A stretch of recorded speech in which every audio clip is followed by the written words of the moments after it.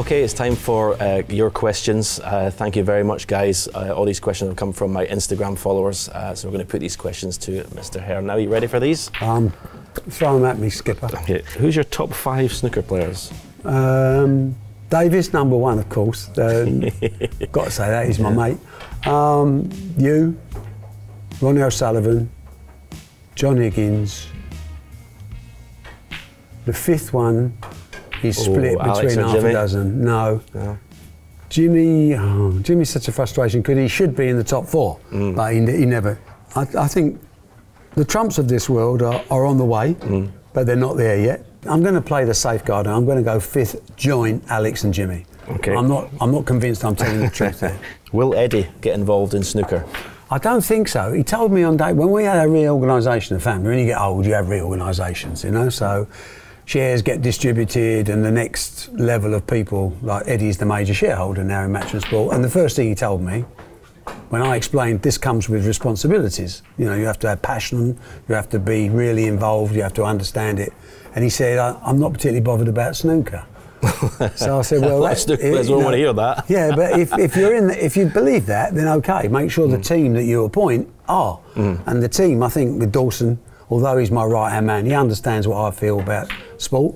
And Jason Ferguson, I've got a lot of time for on the WPBSA. Eddie can still be useful from a commercialisation aspect without him being in love with the sport. Right. Sometimes a lot of associations around the world in different sports are in love with the sport but have no idea to commercialise. Okay. So here we've got someone who's not in love with the sport but understands the value of a pound note, understands that this is one of the assets of our family, and will commercialise. So he could be very useful. Right. Time will tell. Okay. When will be the first £1 million first prize?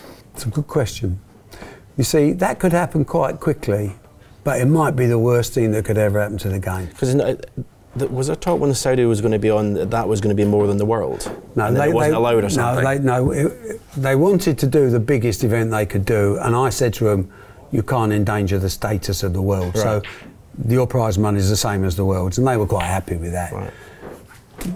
It's easy to do, but is it creating the sustainable business I'm looking for? Right.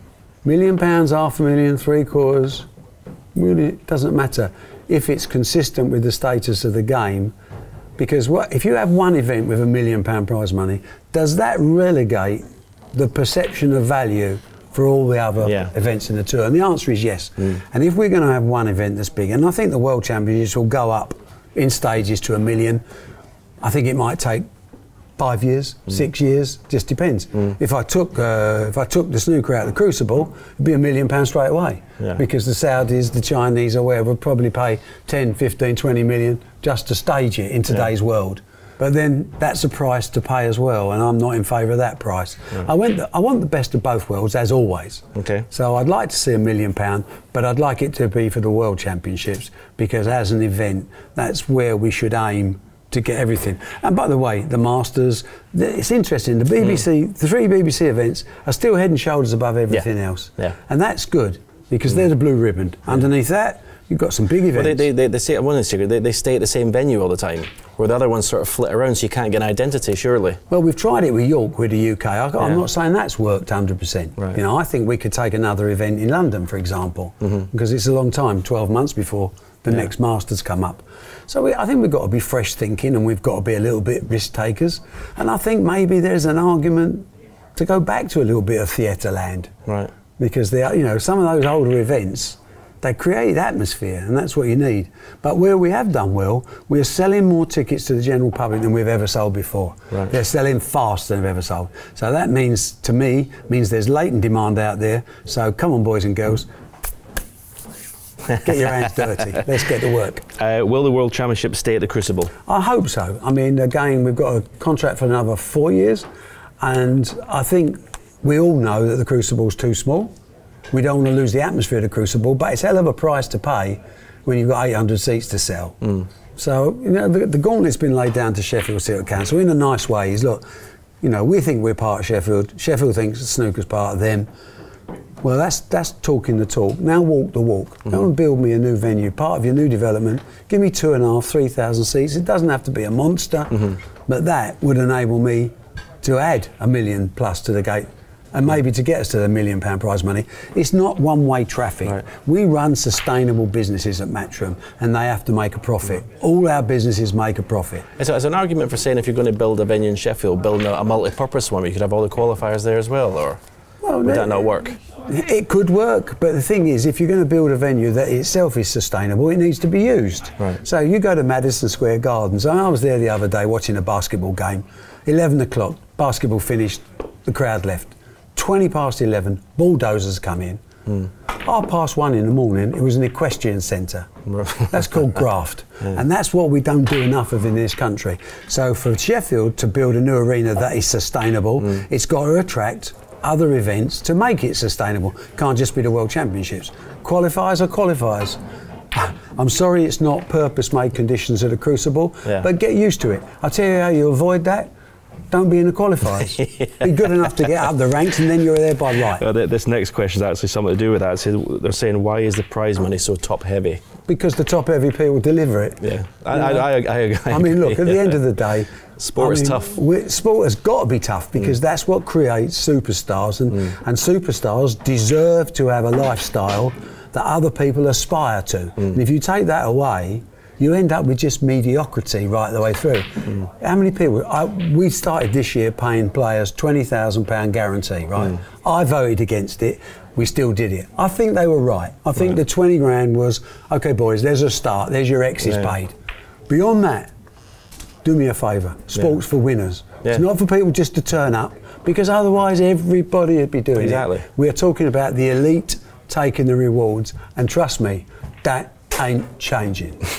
What happens when Ronnie retires? Ronnie retires, I hope he has a happy life and enjoys his time and realises the contribution he's made to the sport, sticks his shoulders back and his chest out and feels proud of himself. He's been a fabulous ambassador, he's been a pain in the arse on occasions, but that's what geniuses do. Well, we talked earlier, if you miss you, but if you deliver, and he delivers. Of course, but Alex Higgins was a pain in the arse. Jimmy White on occasions was a pain in the arse, but they were geniuses. And people, ordinary people like me, have to appreciate that, which is why he gets a bit of leeway every now and again. Not too much, but we'd be poorer without him. What do we do when he retires? The next level will move in, and they'll surprise you. And you'll be saying in 3 years after that, Ronnie O'Sullivan, is he as good as Sid Smith or Frank Jones? Because they're always, sport evolves superstars. If the sport is vibrant, as we must ensure that it always is, superstars will come through. What's your vision for snooker in the next 10 years? I want to see snooker expand itself out of leisure centres and into mainstream arenas. I still think we have, for a global sport, we have too many events in the UK. I'm desperate to close these deals in the Middle East, and I'm desperate to see China back on track. Well, there's one, Hong Kong, was there not 7,500 people for an event in Hong Kong? And by the way, the venue, I think it was 9,000 people. The venue held 14,000, and they cut the capacity because of COVID. So it could have done more. I really govern myself and I judge myself on prize money levels. You know, when I took over snooker many years ago now, the prize money was £3.5 million. COVID set us back a bit, obviously, without China, but we're now on track to get to 20. And then I want to see it obviously get to 30, because I believe that snooker is more valuable a commercial property than golf. It hits bigger numbers, it appeals to a wider number of players, and I think it's purely a perception issue as to why people don't value certain sports as much as other sports. So the really big job, and this is where the players come in, because they're our ambassadors, is to sell snooker. Sell it to a range of sponsors that have never looked at snooker before. Sell it to countries that have never had it before. Break barriers. And we'll be judged by the prize money. The first stage, get it over 20, and then go up in tens and see how far you can go. It's only a game, isn't it? What's happening with the Saudi tournament? Well, we're very close. We are now actually talking dates, can you believe? It's only taken 3 years. These things don't happen quickly. It's a massive event. But more than that, it sets a precedent for the whole of the Middle East, which is another area which I think we could do better. Is there snooker tables there? Yes, I mean, they play a lot of 9-ball pool there as well. So we're discussing doing a 10-year deal. So it was. The contract's not signed, but it's a 10-year deal as part of their 10-year policy for sport in Saudi to encourage youngsters. And this will involve probably setting up academies there, putting referees, training referees, doing the whole job from the beginning. The players won't be good enough at the moment, but they'll, as we started off when you was there in Southeast Asia and places like that, you know, you do win 6-0 a lot. But one day you go there and you lose 6-5. Yeah. And you know, you realise they're making progress. Yeah. So Saudi's close. In my world, it's never done until the cheque hits my bank account. The moment he realised snooker was scalable into a big money world sport. I think the Masters, which was the Benson Hedges at Wembley. Yeah. And I walked around that, and it suddenly seemed to me there was a bigger world out there than I'd been used to. You know, used to money matches and small tournaments, you know, Tolly Cobbold and things like that. But the Masters suddenly looked, this sport is scalable. And then, obviously, when we first went to Asia, 1982, I did the first show at the Great Hall of the People. This was just 6 months before Tiananmen Square, I think it was. Right. But the whole of the Chinese government came to watch. And I thought, we could have something here. Right. So yeah, we're only limited by our own imagination, but scalable, I think first time was definitely the Bensons. Okay. 5 dinner guests. 5 dinner guests. Me, and me. Because I know it'll be fun. Favourite sport, darts or snooker? Darts, for the sheer size of the extravaganza and the fact that snooker players in my book are still a little bit spoilt. And I've been highly critical here. I feel with darts players, I've got 128 people to a man and woman behind me. They will do everything to propel their sport, to create media opportunities. I don't get the exact same feeling completely with the membership of snooker. A little bit stuck in what they consider were the glory days, which actually weren't the glory days. Prize money today is bigger than it's ever been and getting bigger. Viewership is bigger. They need to understand that this is a two-way street. And as I get older, I realise how much I need talent to do the job that I know I can do properly. And if I don't get the support, it's a negative. You know, when you see a young fighter start his career, honestly, you'd take punches for him because they're so committed. And they'll do, you say jump through that window, they'll jump through, they won't even think about it. They're committed to their sport. Sometimes I don't find that so much in snooker. I'm hoping that the new breed understand that that is as equally as important part of the game as knocking in balls at the end of the day. There's no point in being good unless you're famous. You'll never earn the type of money. If you're good and famous, you're a multi-millionaire. And that's what I want. But darts, for the sheer speed of acceleration and the love that comes from the crowd who are having just a brilliant time. I mean, when you buy a ticket for the darts, you don't know who you're going to watch. Because if you don't buy them before, well before the draw. No, they don't watch. A lot of them, 40% of the time they watch. We put timers on them. But they're going for a ticket of the darts. So what I want to do with snooker really is, I want people to buy a ticket for the snooker. I don't want it just to be the Ronnie O'Sullivan show. As great a player as he is and a huge draw, no sport can rely on one person. In darts, no one really cares so much. Of course they want to see the top players, but it's not life and death to them. Okay. Have you played any sport and how high a level? I played every sport, and I've always been gold medal in enthusiasm and not even bronze in ability. So you can't name a sport. I played cricket up to a reasonable standard, sort of county second 11s. All-rounder, bowler, batter? All-rounder. I still play Essex over 70s. I'm bat 3 or 4. I'm a death bowler, but I'm getting old and getting injured. So marathons all around the world. I mean, Brazil, Hong Kong, New York, everywhere. You told me you did a marathon, like unannounced. You just turned up and did one, didn't you, one time abroad? I was in Brazil, and we were doing a show of Brazilian rules. Tony Mio and Steve Davis, and I was jogging around the lake. Sorry about the story, but anyway, I was jogging around this lake every morning because I like to keep fit anyway. And this old man came up to me and said, "Would you like to run with me on Sunday?" And I went, "Yeah, if you like." I said, "Look." He seemed a nice guy. I said, "Look, I'm over there, room whatever. I'll see you Sunday morning." And Saturday night we went out with the boys for a bad night. It was late. I got in about, I don't know, I hope the wife don't watch this, 4 or 5 o'clock in the morning, much the worse for vodka. And about 6:30 there's a knock on my door. And I opened the door and there's this little old man there with his tracksuit on. He said, "Are you ready?" I went, "No mate, I've just got in." He went, "Oh, you promised me and I've entered you as an elite athlete." I said, enter me in what? He says the Brazilian Marathon today. And when you've had a few drinks and you think you're a bit mad like I am, you think, do you know what? This might be fun. I nearly died. But I finished anyway. But it was, no, I think my best time, 3 hours 22, which for a fat old geezer in his 40s who smoked, is not bad. But everything I've done like that, golf, you know, I was down to 10 once and now I'm 24. I've got so much enthusiasm, so much to give. 50 break at snooker? 56, but everything, it seems to be, I'm always there or thereabouts, which is why I ended up as being the world's best promoter. It's the only thing I've ever won, that award. This next question, it's some of that. If you don't have natural talent, is it worth pursuing a career in sport? No. I mean, what you've got to find out is, have you got natural talent? And sometimes that doesn't come through straight away. So the most important thing in life, business and in sport, is you have to have a work ethic. If you have a work ethic, you will eventually be the best you can be. Yeah. And you won't know that until you've put in enough time, enough sacrifice to find out. Some people, you know, you don't take snooker and say, oh, I'll give it a week, I'm no good, do you? And the same, boxing, any sport you like. So you will find out yourself, but you have to be a man enough to look in the mirror and say, I'm not good enough. Yeah. But before you make that call, you have to look in the same mirror and say, I have given this every inch of my soul. And then, if you're not good enough, you'll know.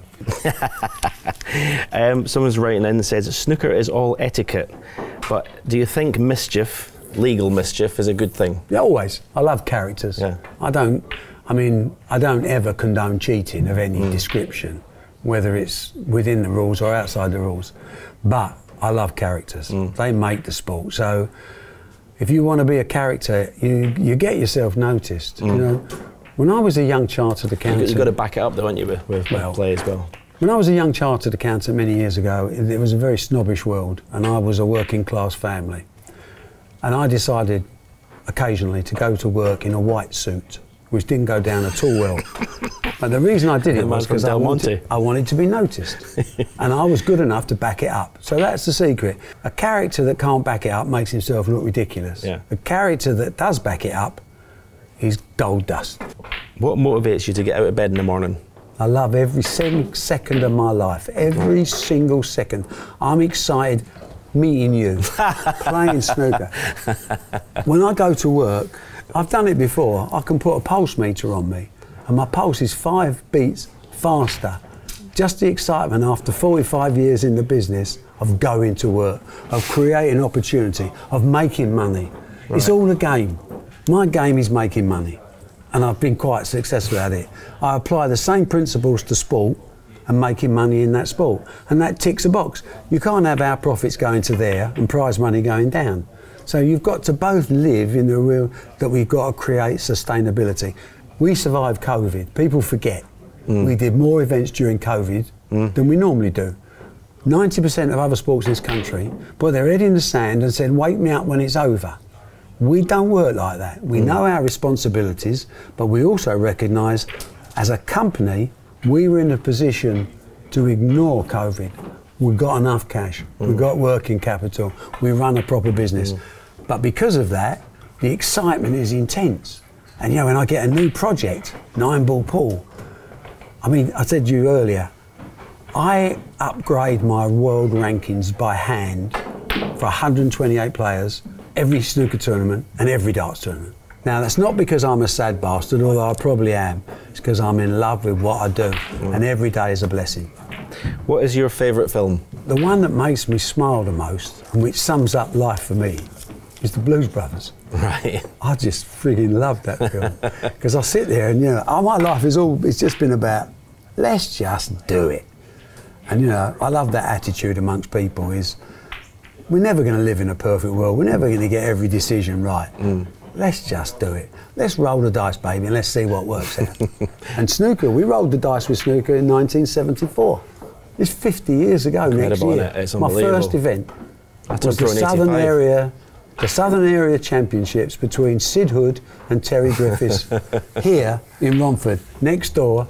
Boarded up the tables, there were 6 tables, put one in the middle, and we all sat round watching Terry Griffiths sing his way to the southern area title. And you don't forget, I don't forget a second of my life, because you've had ups and downs, but it's just been an unbelievable ride, unbelievable journey, and it just makes me smile I've thinking about it. never seen the Blues Brothers, I have to admit. What's your favourite food? I love Chinese. Right. Mr. Chow's my favourite restaurant, which I've been there for 40 years. I had the same course every time I've gone in there for 40 years. Indian, I like a good Indian. Right. The Cinnamon Club in London, opposite Westminster, my favourite Indian restaurant. Right. I love English food. Do you know what? I love food. Yeah, me too. I find it hard to pin it down to one thing. It is tough, you know. I own a little bit of a restaurant in London called Smith and Malinsky, which is probably the best steakhouse. Sean Murphy goes in there. He says it's incredible. It's good. So I get a free meal, will I? No. Money you're making, you can pay. This podcast's making him a fortune, you know that. Even by watching it, you're making him money, which is quite sad, really. But he deserves it. Last question: what is your biggest accomplishment? I have no regrets, and death does not worry me in the slightest. Wow. I've had an amazing run, and I'm not going to be grateful to anyone but God. Okay. Barry Hearn, it's been an absolute pleasure. Thank you so Thanks, much. Stephen. Really Good to appreciate talk to it. you. Thank you very much. And he still cheated in that game. I won that game.